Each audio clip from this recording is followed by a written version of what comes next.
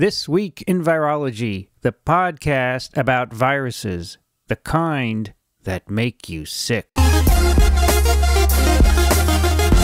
From Microbe TV, this is TWiV, This Week in Virology, episode 1022, recorded on July 6, 2023. I'm Vincent Racaniello, and you're listening to the podcast all about viruses. Joining me today from New York, Daniel Griffin. Hello, everyone. So, Daniel, we're in the heart of the summer here, and there's not much influenza. There's not much rhinovirus. Is there not much COVID also? There's a little background COVID, and I have a few patients in the hospital that I'm taking care of with COVID. Had a couple of folks when I was just recently at Columbia. So it's at sort of that low background level at the moment. Is it the same? Would you also see a few flu patients as well, respiratory syncytial? Yeah, that's interesting. So we're not seeing any flu patients, right? We haven't seen RSV. It hasn't locked into the same seasonality. I mean, that's the prediction. We have yet to see that happen, right? And that's the whole idea.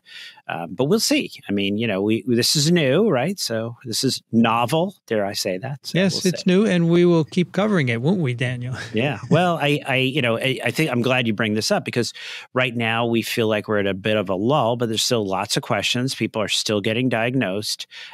People are still hopefully taking the right steps to treat it. And there is the predicted increase that we'll see in a few months. So we'll be here ready to talk about it. But let's get right into it. I don't know if folks throughout the world are familiar with the 4th of July. That's a big celebration here in the United States. So this is when people do all kinds of crazy things to demonstrate their freedom, including eating food that is soaked in mayonnaise and sitting out in the sun for way too many hours. But I thought I would pick a quotation from one of my favorites, Eleanor Roosevelt. I always love to bring that up because my dad actually met her and was quite impressed by her. But her quotation, "With freedom comes responsibility." I feel like Marvel and Spider-Man sort of stole and spun that a little bit, but I'm going to jump right into, are you ready for this? Leprosy. What are we doing talking about leprosy here in the United States? Well, the article Autochthonous Leprosy in the United States was published in the New England Journal of Medicine. And yes, autochthonous meaning people just staying here, not traveling, living in the U.S., getting leprosy. So not sure how many of our listeners have ever seen or physicians out there, clinicians out there, treated cases of leprosy. So a little bit of background is perhaps warranted. Historically, leprosy was thought to be transmitted exclusively through extended, close human-to-human contact, with infection acquired during brief travel considered to be extraordinarily rare, if even possible. In the 1970s, the 9-banded armadillo was identified as a zoonotic reservoir of Mycobacterium leprae, which had been implicated in autochthonous leprosy among persons born or living in the U.S. However, autochthonous leprosy without armadillo exposure has also been reported. Now, a challenge here is there's a really long incubation period for leprosy. This is the report of 6 cases of leprosy in U.S.-born men, mean age 68.3 years, that were diagnosed between 2017 and 2022 in California. Now, none of these patients had exposure to an infected person. One person reported armadillo exposure more than 50 years earlier. All 6 patients reported international travel, and most reported domestic travel to the U.S. Gulf Coast. The interval between the initial clinical manifestations to diagnosis ranged from months to years. And, as mentioned, 5 of the 6 patients were older than 65, and all of them had bacillary infections. So lots of teeming with these mycobacterium. What would be the symptom that makes them go to seek medical care? A couple different ways they can present. It's great to tell, like one of the times I was being harassed by the medical students when I was working in Kathmandu, where a woman came in and her symptoms were tingling in the fingers, right? So that might be one of the things. And they, Dr. Griffin, what should we be thinking about? And then I did my exam and I felt on the nerves the actual scarred areas. That was leprosy. Also can present as skin patches that are anesthetic. So you see skin patches, but then you touch it with a needle, you poke it with a needle, and the person cannot feel it. So a couple different manifestations, but those hopefully you're going to pick it up early when it's just tingling before you've seen any significant changes, maybe just the skin manifestations. Then how do you treat them? So the big distinction is posi versus multibacillary. And so you're going to actually treat them for months with oral agents. And this is something you can treat, something you can cure. All right. You don't have to go to Molokai. Okay. Yes. Our listeners maybe will Google and figure out why Vincent said that. All right. Mpox, the article.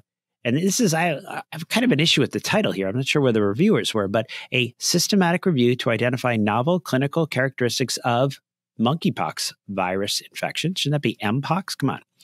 And therapeutic and preventive strategies to combat the virus was published in Archives of Virology. Unfortunately, this is behind a paywall, but these are the results of a systematic search in several databases, including PubMed, Google Scholar, Cochrane Library, and the Gray Literature. What is that? What is the Gray Literature? Well, apparently the Gray Literature, spelled either G-R-E-Y or G-R-A-Y, are materials and research produced by organizations outside of the traditional commercial or academic publishing and distribution channels. And I'll leave a link for everyone here to the Wikipedia about Gray Literature. But yes, so we are delving into the Gray Literature. Maybe are we Gray Literature? We are not gray. No. We are not gray. And I don't think we should be delving into the Gray Literature. It sounds sketchy to me. Doesn't it sound kind of sketchy? Yeah. So, yeah, I have to say it was very curious. But I think the reason I bring this up is, they looked at 21 eligible studies that included 18,275 Mpox cases. Couple things that they described was a mean incubation period about 7 days, but an interquartile range of 3 to 21. And the big thing is that when people started first talking about Mpox back last spring into the summer, they always started off with how did Mpox present, 40 years ago in sub-Saharan Africa. And now hopefully people are saying, let's teach how Mpox presents now. And so they do actually describe the clinical manifestations we're seeing. So the severe skin lesions, I think you should also look for ones that aren't so severe on the palms, in the mouth, in the genital regions, proctitis, penile edema, tonsillitis, ocular disease, myalgia, lethargy, sore throat. And then sometimes they have a prodrome, but a lot of times they don't. They just develop these skin lesions right away. And then as we've talked about, and they mention here, there are some, they say fully asymptomatic cases. Are they really cases or they're just PCR positive? And they also mention encephalitis and angina. So just want that back on the radar because in a few parts of our country, we're starting to see cases. If you don't think about it, if you don't test for it, you're going to miss it. And if you miss it, that might then lead up to onward transmission. All right, polio. I was excited to read this article and then rather concerned. The article, 2-year duration of immunity of inactivated poliovirus vaccine, a follow-up study in Pakistan in 2020 was recently published in JID. And I was thinking this would be a great look into the durability. We might even start to get some kinetics of immune responses. Now, as the authors write, unexpectedly, the findings revealed an increase in seroprevalence of type 2 antibodies from 73.1 to 81.6, 1 and 2 years after IPV, respectively. The increase in type 2 immunity, they say, could result from the intensive transmission of circulating vaccine-derived poliovirus type 2 in Karachi during the second year of IPV administration. And they go on to say this study suggests that the VDPV2 outbreak detected in Pakistan infected large proportions of children in Karachi. That's surprising because they don't really all they do is look for paralysis, right? And many more kids are infected than get paralyzed. So this is not surprising me at all that there's extensive circulation of this virus there. Yeah. And I mean, here you're basically seeing people get, it's a nice figure, actually, if people take a look at this. You see the IPV gets administered. 9 months later, there's another IPV administration. Things then go up. They start to come down and boop, then things go up. And you're like, okay, so yeah. All right. Now I'm going to balance this with the article, Evaluation of Novel Oral Polio Vaccine Type 2, SIA Impact in a Large Outbreak of Circulating Vaccine-Derived Poliovirus in Nigeria, where we look at the impact of little n OPV2 on a large outbreak of circulating vaccine-derived poliovirus type 2 in Nigeria. The authors let us know that since 2021, over 350 million doses of the little n OPV2 were used for control of a large outbreak of circulating vaccine-derived poliovirus type 2 in Nigeria. 350 million doses. That is really impressive. They report that the novel oral poliovirus type 2 and the monovalent oral polio vaccine type 2 campaigns were highly effective in reducing transmission, on average, reducing the susceptibility population by 42% and 38% per campaign, respectively. Impact was found to vary across areas and between immunization campaigns. Moving into COVID. And I've got one right up front, which I think we're going to have a little discussion about. I discussed this with our urgent care docs this week, the Wednesday meeting. A lot of really entertaining comments, which I think it's one of the great things. It's one thing to read these studies, but then it's really nice to talk to clinicians out there in the trenches, so to speak. So does this really make sense? Well, the article Performance of Rapid Antigen Tests to Detect Symptomatic and Asymptomatic SARS-CoV-2 Infection was published in Annals of Internal Medicine. So these are the results of a prospective cohort study where they enrolled participants between October 2021 and January 2022. Participants completed the rapid tests and RT-PCR testing for SARS-CoV-2. Are you ready for this? Every 48 hours for 15 days. Among 154 participants who tested positive for SARS-CoV-2, 97 were asymptomatic, 57 had symptoms at infection onset.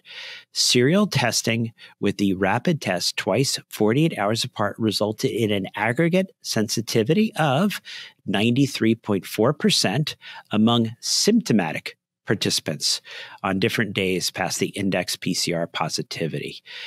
The aggregated sensitivity among the asymptomatic folks was lower at 62.7, but improved to 79% with testing 3 times at 48-hour intervals. And I really like figure 3. So just to remind folks that have been listening for a while, remember those CT values, those cycle threshold values? This is how many times do I have to run that PCR machine before I finally get a positive test?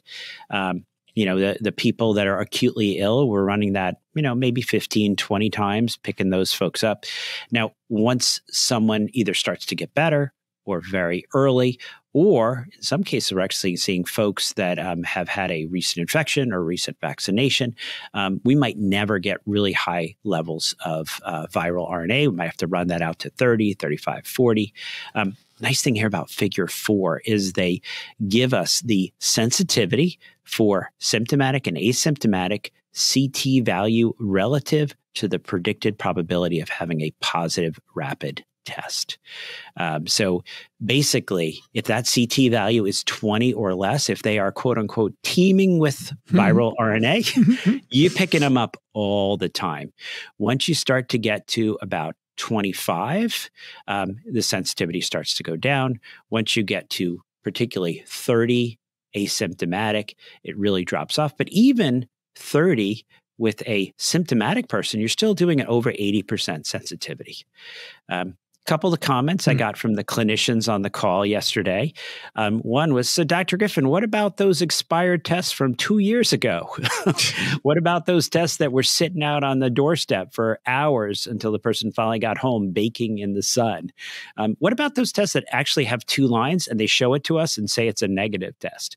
So, this is more of an ideal world. And I think the takeaway from here is that folks that are teeming with viral RNA, symptomatic, great sensitivity, if the test is not expired and actually working properly and performed properly. So a positive test is very reliable. A negative test, as we've been saying, you want to repeat that to see. And if the person is symptomatic and qualifies for treatment, you may want to actually jump on with a molecular test as the CDC recommends. All right, love that figure though. All right. COVID active vaccination. Now, this I think is a good one, and we'll hopefully spend a little time sort of drilling in this. But the article, Effectiveness of the Coronavirus Disease 2019 Bivalent Vaccine, was published in the June Volume 10, Issue 6 issue of OFID, Open Form Infectious Disease. I think they should have right in the title, when you say effectiveness, what are you talking about, right? Effectiveness to do what? Yep. So this is a study that one really needs to read carefully. Otherwise, you could just use this to sort of feed any confirmation bias that you choose. In this study, they included employees of the Cleveland Clinic, where the bivalent COVID-19 vaccine first became available. The cumulative incidence of COVID-19 over the following 26 weeks was examined, right? So this is COVID-19. This is incidence of infection. We're not talking here about hospitalization, death. Protection provided by vaccination, analyzed as a time-dependent correlate, was evaluated with change in dominant circulating lineages over time, accounted for by time-dependent coefficients. The analysis was adjusted for the pandemic phase when the last prior COVID-19 episode occurred and the number of prior vaccine doses. Here, they're going to look at over 51,000 employees. COVID is going to occur in 4,427 during this study, so about 8.7%. Now, what was the estimated vaccine effectiveness protection against infection? During the BA.4/5 dominant period, 29%. During the BQ dominant period, 20%. And now, in the time we currently are in, during the XBB dominant phase, decreased risk was not found. So no reduction in infection added by getting a booster during the XBB dominant phase. And the booster is bivalent, correct? So this is the bivalent. So this is that, the so ancestral plus the BA.4/5. Yeah, okay. Yeah. Not surprising, right? Yeah, I think this is important for people to keep on their radar, right? So, someone comes in now and they say, oh, hey, I haven't gotten that bivalent vaccine. Should I get it? Should I wait till the fall? I think this gives you the answer. This says, listen, I don't think we have compelling science that we're going to get any neutralizing antibodies, that we're going to be able to offer any reduction in your chance of getting infected. And the other side, which I think is really reassuring, is that we tend to have durability with protection against severe disease. So we'll hopefully have a discussion come October when we start to get some data on the updated boosters and talk a little bit about for whom it makes sense. What does the science tell us? But in the meantime, Daniel, you would say if you are at risk, then you should take Paxlovid. So I think that's the biggest thing. And let's move right into that, because that's the whole issue, right? Like, hopefully the majority of people that are listening to us have been vaccinated if they were able to do that. But what if you get infected? Does it matter? Unvaccinated, vaccinated? Does Paxlovid still make a difference? So we'll move right into the COVID early viral upper respiratory non-hypoxic phase. That first week, you test positive. Maybe it was a rapid test. Maybe it was molecular. Well, the article oral Nirmatrelvir and Ritonavir for COVID-19 in vaccinated non-hospitalized adults ages 18 to 50 was recently published in CID. So the science is rather clear that Paxlovid is highly effective in the unvaccinated when they have risk factors such as age over 50, other medical comorbidities. Also compelling science that we can reduce the risk of progression in the vaccinated when they have risk factors such as age over 50, medical comorbidities. But what about Paxlovid for COVID-19 in vaccinated adults 18 to 50? So here the investigators generated 2 propensity-matched cohorts of 2,547 patients from an 86,119 person cohort assembled from the TriNetX database. Then they did a comparative retrospective cohort study. Patients in one cohort received Paxlovid, and patients in the matched control cohort did not. They looked at a composite of all-cause emergency department visits, hospitalization, and mortality. So basically interaction with this level of the healthcare system. The composite outcome was detected in 4.9% of the Paxlovid, 7% of the non-treated, indicating about a 30% relative risk reduction. Now, interesting, the different numbers needed to treat. So I actually pasted into the show notes today, table 3, which I think is worth looking at. So let's say what qualified this individual was cardiovascular disease. And by cardiovascular disease, what do we mean? So hypertension, hyperlipidemia, ischemic heart disease, atrial fibrillation. The number needed to treat to prevent someone from ending up in the ER or the hospital was only 30. If the person had cancer, the number needed to treat was 45. If they had both cancer and a cardiovascular risk, it was 16. If this is someone who has been in the ER in the last 3 years, only 19 needed to treat. A couple questions. What about long COVID? What about other outcomes? I think it would be nice to know, because a lot of people say, you know what, my risk of ending up in the ER, ending up in the hospital is really pretty low. Should I bother? Should I go through all this effort? So, well, these numbers are not bad. In other words, except for the no ER visit, hospitalization in the prior 3. So basically healthy people, right? Yeah, and I think that's really where we get. You don't need to give this to everyone, right? If someone's healthy in this 18 to 50-year-old, they don't have comorbidities, you don't need to give this to everyone. All right. Number 2, right, as we've talked about remdesivir, but, continues to be an issue. There's no website you can jump on and say, hey, where's the closest outpatient 3-day IV remdesivir to me? Maybe it's a call to action. Molnupiravir, right? Thor's hammer, convalescent plasma for that particular immunocompromised patient. And the biggest thing, let's not do harmful and useless things. Daniel, at the ASV, at lunch one day, I sat across from a guy who had a coffee mug. It said Team Molnupiravir on it. He worked at EIDD, the Emory, what is it called? Emory Infectious Diseases Drug. Come on. I got to figure this out. What is EID? No, that's where they started with the flu work down there at Emory, right? Emory Institute for Drug Development. Yeah, he works there. And he said they have more things coming out. Good stuff. Okay.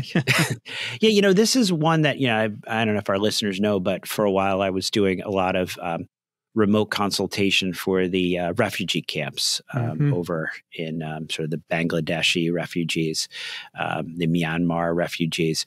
And it really is a great drug in a situation like that, because you don't have to worry about drug-drug interactions. You're taking it twice a day. You don't have to worry about renal adjustments. So it's a nice option in certain settings. But he did admit that it didn't work so great. Yeah, that's the only downside, dare I say. It doesn't work so great. Yeah. All right. Well, what about folks that progress? And this does happen. I got a couple of folks in the hospital right now who got admitted second week, oxygen saturation's less than 94%. So number one, right? We've talked about this, and let's keep our order sets up to date. Dexamethasone, 6 milligrams a day times 6 days, not 7, not 10. We've learned more. 6 milligrams times about 6 days. So time to update those order sets and recommendations. Number two, anticoagulation. A number of organizations giving guidelines out. A little sad today for me. It was our last meeting of the American Society of Hematology guideline panel. So met some wonderful people over the last few years, but they've got some guidelines. And I love the way the guidelines sort of point out, this is the population that's studied. Keep that in mind when you're looking at your patient and how those risks compare. Pulmonary support, we've talked about all the issues there, proning, trying to avoid intubation when possible. Remdesivir, if we're still in the first 10 days before they've ended up on a ventilator. Immune modulation, in some situations, tocilizumab. And let's move into late phase past long COVID. A couple nice studies here to wrap us out. The first is actually posted as a preprint on medRxiv, genome-wide association study of long COVID. Here, the authors start by commenting that infections can lead to persistent or long-term symptoms and diseases such as shingles after varicella zoster, cancers after human papillomavirus, or rheumatic fever after streptococcal infections. Similarly, they're getting a parallel here, infection by SARS-CoV-2 can result in long COVID, a condition characterized by symptoms of fatigue, pulmonary, cognitive dysfunction. So here the investigators let us know that they leveraged the COVID-19 Host Genetics Initiative to perform a genome-wide association study for long COVID, including up to 6,450 long COVID cases and 1,093,995 population controls from 24 studies across 16 countries. They identified the first genome-wide significant association for long COVID at the FOXP4 locus. FOXP4 has been previously associated with COVID-19 severity, lung function, cancers. A really nice Manhattan plot in Figure 2A, and Figure 2B breaks it down by the different studies. I don't know how many folks have looked at a Manhattan plot, but I spent a little time in the genetics universe doing GWAS stuff. But the idea here is that they're picking up a change that is associated with FOXP4 expression in the lungs. Expression analysis of the lung and cell type specific single cell sequencing analysis showed FOXP4 expression in both alveolar cell types and immune cells of the lung. Little background, FOXP4 belongs to the subfamily P of the fork head box transcription factory family genes expressed in various tissues, including the lungs and the gut. Moreover, it's highly expressed in mucus-secreting cells of the stomach and intestines, as well as naive B, natural killer, memory Treg cells, and required for normal T cell memory function following infection. So basically, if you have a certain change in the FOXP4 gene, you may be predisposed to long COVID. We think it may be right in the regulation part of FOXP4, at least what I was looking through. So it may not be so much a modification of FOXP4 itself, but it may be a modification of the expression sequence preceding it. So, all right. And I really like this one. I thought this was really an interesting way to look at this. So, we've been talking for a while about folks have long COVID, and then they get a vaccine dose, and then a certain percent of them get better. So, the article, Vaccination Ameliorates Cellular Inflammatory Responses in SARS-CoV-2 Breakthrough Infections, was published in JID. And the reason I like this is people sort of had this idea, well, a vaccine is just going to boost your immune response. And I like to think a vaccination is going to correct your immune response. So here the authors conducted a prospective study of peripheral blood cellular immune responses to SARS-CoV-2 infection in 21 vaccinated patients and 97 unvaccinated patients stratified based on disease severity. They enrolled 118 persons with SARS-CoV-2 infection compared to unvaccinated patients. Vaccinated patients with breakthrough infections had a higher percentage of antigen-presenting monocytes, mature monocytes, functionally competent T cells, and mature neutrophils, and lower percentages of activated T cells, activated neutrophils, and immature B cells. So this whole idea, why could vaccination protect you against long COVID? Now, these differences widen with increased disease severity in unvaccinated patients, and longitudinal analysis showed that cellular activation decreased over time, but it persisted in unvaccinated patients with mild disease at 8-month follow-up. And they have a really nice graphical abstract where you can see all the different cell types and the surface markers. That's an interesting result. Very interesting. Yeah. All right. And I think I'm going to wrap us up here with our last study, the article, High Incidence of Autonomic Dysfunction and Postural Orthostatic Tachycardia Syndrome in Patients with Long COVID, Implications for Management and Healthcare Planning, published in the American Journal of Medicine. Basically, the big thing I want people to take away from this is they did a number of tests and basically saw a significant amount of autonomic dysfunction and postural orthostatic tachycardia syndrome in these folks. Big thing is if you don't test for this, if you don't look for this, you're not going to find it. Something as simple as the NASA lean test might be a way to approach this. In this study, they mentioned a number of different ways of looking at this and detecting this. And I'm going to wrap it up there with no one is safe until everyone is safe. We're in the last month. We're in July, the last month of our Foundation International Medical Relief of Children fundraiser. We're hoping to get to our goal. We're not quite there yet. So thanks for everyone who's helped so far. But everyone else, stop what you're doing. Pull over to the side of the road. Go to parasiteswithoutborders.com. Click the donate button and help us get to our goal. I have a question about that last paper, POTS. Yes. It's also something you see in ME/CFS patients, correct? It is. It is. So that's interesting that there are two common symptoms in these two different diseases or syndromes, right? So now you're going to get yourself into trouble. I don't know if you know about this, Vincent, but there's actually a lot of,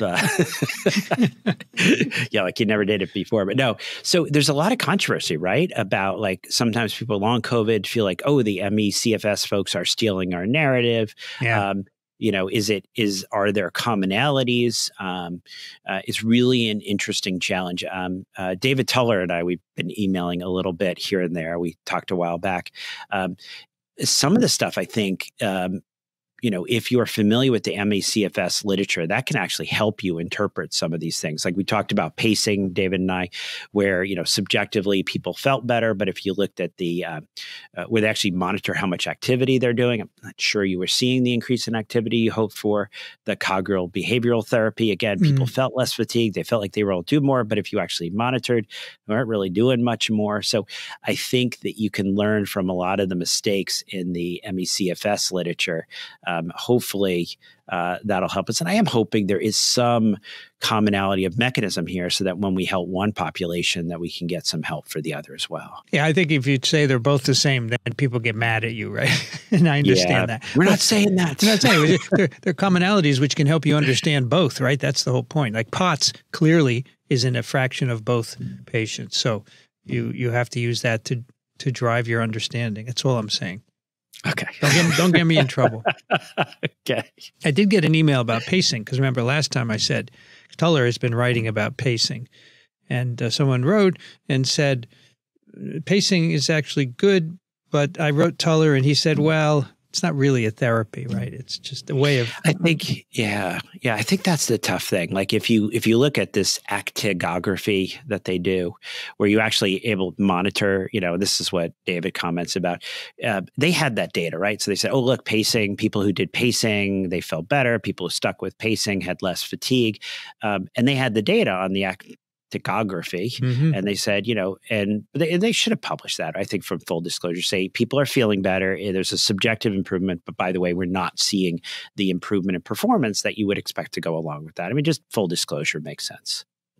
All right, it's time for your questions for Daniel. You can send them to daniel@microbe.tv. James writes, all right, so many people came across this article, which is saying there is a rare link between COVID vaccines and long COVID, which they're calling long vax.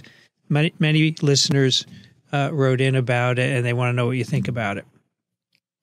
Yeah, I saw the article. I actually thought it was a good article. I have a couple patients who develop problems after the vaccine, right? And some of those patients have what seems very similar to what my patients who develop problems after COVID developed. Akiko and Harlan Krumsold up at Yale have actually a study called Listen. And I sort of like the name of the study because what they've said is, listen, if you had a vaccination and you started to develop problems afterwards, we're interested in hearing from you. We're interested in trying to understand this, and I think that's really positive. I mean, as scientists, you don't just say, "Oh, we don't want to hear." Oh my gosh, you're gonna pull me into the wrong realm with this. And actually, a couple of my patients who have developed problems, they say, "Ooh, you sort of have to be careful online because if you mention this, out of the woodworks comes sort of this anti-science movement." And these folks are not necessarily anti-science; they're just someone who got a vaccination, developed problems afterwards. They're trying to figure out what's going on. So yeah, I think it's okay to have this discussion. Yeah, it's just the problem is then somebody like RFK Jr. will say, "See, I told you vaccines are no good." Yeah, it's unfortunate. Yeah. And do we know that these people didn't have previously an undetected asymptomatic infection that could have influenced the response? Yeah, I mean, these are the challenges, right? Is that like bad things happen, right? I mean, people, what was it? One of the vaccine studies where like there were a higher incidence of children swallowing marbles in the vaccine group. I think the vaccine was triggering marble swallowing. So it's hard to know. And that's why I think it's good to study these folks, to look and say like, did you just, get the onset of an issue and the vaccine happened to precede it, or was it really triggered? I think there's a Paul Offit story where the mother is not sure about vaccines and they're having this discussion, and then the child has a seizure. Child hasn't had a vaccine yet, and his sort of story is, oh my gosh, if they had just received a vaccine like 5 minutes earlier instead of us having this discussion, then it would have been related. So these are challenging things that we need to understand. But this is a very rare condition, so people should not. I think that's what makes it a challenge, is that this is not like we're seeing, you hear some of these people, millions of people, will all be dead by 2022. We're here. These are incredibly safe, effective vaccines. And I think as an emailer wrote in one time, there's no side effect from the vaccine that even compares to the outcomes that we see post-COVID infection.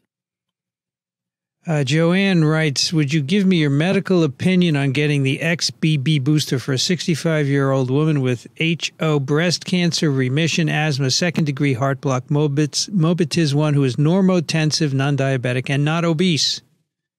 Wow. Okay. Yeah, no, this is good. So we've talked a little bit over time for that durable protection against disease, right? Ending up in the ER, hospital, or worse. 3 doses seems to be durable. For a period of time, we just discussed some of the literature. You could get a little bit of a reduction, 29% reduction in risk of even getting infected for a short period of time prior to the XBB circulation. Right now, I'm not sure that we can offer much with the current vaccine. So it's going to be really interesting. It's like, stay tuned for the data we get September, October, because we'll come back with the answer. Do those updated vaccines produce a significant level of mucosal neutralizing antibodies? Can we offer that extra boost for a few months? An individual like this, ideally, you'd like to avoid infection at all. Probably the most important is if they do get infected, you want to jump in because we know that the medications can significantly reduce the risk. Joyce writes, I really appreciate the responses from both Russ and Dr. Griffin about the issues with Paxlovid and anti-arrhythmic medications. I've tried to find locations offering remdesivir in the Phoenix, Arizona area, but that information does not appear to be readily available. I'm wondering how a layperson can find a location offering these infusions, or must one consult a physician to even find that out? Yeah, this is a challenge. I'm glad you bring it up. I remember when we were in the days of the monoclonal antibodies, and a lot of organizations jumped in. Survivor Corps actually set up a website, got COVID. You go there, you put in your zip code, and helped you get to the place. Remdesivir, really nothing has been set up like that. And I think, as we discussed, there's certain people where it's really a problem with drug-drug interactions, and something like remdesivir would be a great option. A little bit of a vacuum here, so maybe some of our listeners are thinking, hey, they want to fill that vacuum and provide a resource. Jen writes, I'm a family practice physician in Ohio. On prior TWiV, you commented that 3 COVID vaccines are sufficient for the general population. For patients over 65 who are immune compromised, what are the recommendations? I don't want to recommend unnecessary vaccines and would like data that additional boosters beyond the 3 are preventing morbidity and mortality, if possible, not just increasing titers. Is there a new vaccine coming out in the fall? Should I wait to give additional boosters if there is a new one coming? Yeah, this is great. And we're just sort of repetition is good here. Come October, November, we are hoping to have an updated XBB type vaccine. Be really interesting to see what variants are circulating at that point in time, and to see if we're actually going to be able to have the science to support going forward with the vaccines. Fingers crossed. We've got a game plan in place, but we'll have to see. And she also asks for measles. Can you clarify if checking immunity titers should be done for certain patients traveling or all people, as we are seeing measles in the U.S.? Yeah, we talked about this last time. There's measles out there, so yeah, you really basically want to make sure people are up to date with their measles. We haven't really gotten to the point yet where we're checking serology on all our travelers. Actually, if anything, it was a recent CDC, I think it was MMWR, where they just bemoaned how few people even get pre-travel guidance. So that may be something where we have to start including that as a benefit. But yeah, at this point, make sure everyone's vaccinated. And finally, Christina writes, I'm a chemist, not a virologist. Isn't that something from Star Trek, Daniel? I think it's like, I'm a doctor. I'm an engineer, I'm a doctor, I don't remember. It's something like that. We'll anyway, I was wondering if you could talk a bit about shingles vaccine. I just received my first dose. Wanted to know your thoughts on it. I've known people who got shingles. It seemed to incapacitate them. So I'm hoping to avoid it. I had chickenpox as a teen. Yeah. So across the board, anyone out there who's 50 and above, just to let you know, you got a 50-50 chance that you're going to end up with shingles if you don't do something about that.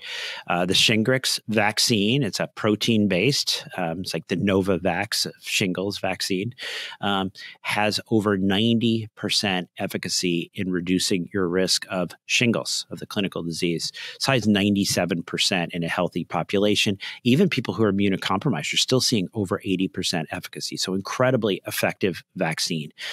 There is a little bit of reactogenicity. So you get your one shot, you may not feel so great. So do it on a Friday or a Saturday. So you got the next day to sort of get over that. The recommendation, you get the next shot sort of 1 to 6 months later. We're already getting like high 90% efficacy just 4 weeks later.